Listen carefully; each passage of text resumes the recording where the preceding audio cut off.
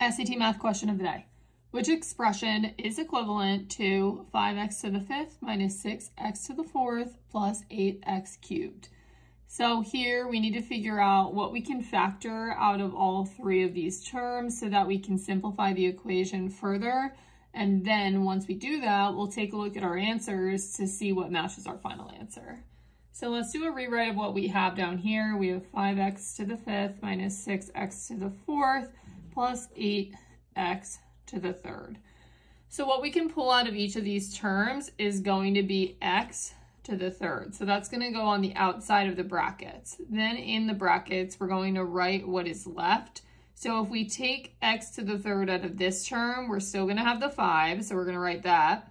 And then we're still going to have x squared. And the way that we get this is we look at this exponent, which is 5 here, then we're going to subtract out the 3 that we're taking out, and that leaves us with a 2 there.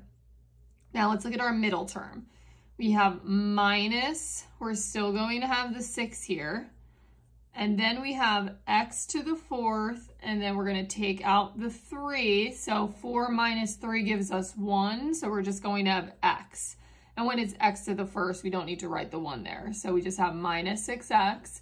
And then finally, our last term is 8x cubed. So when we take out this full x cubed, we're just going to be left with plus 8.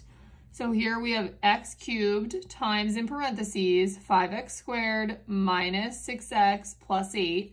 So that matches answer choice B.